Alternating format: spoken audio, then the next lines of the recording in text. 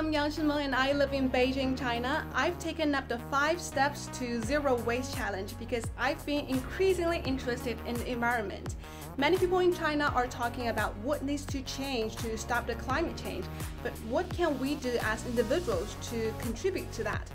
You know, the World Bank estimates that the amount of waste produced by households averages around 3/4 of a kilo per person per day, but the waste produced by countries and people within those countries can vary a lot.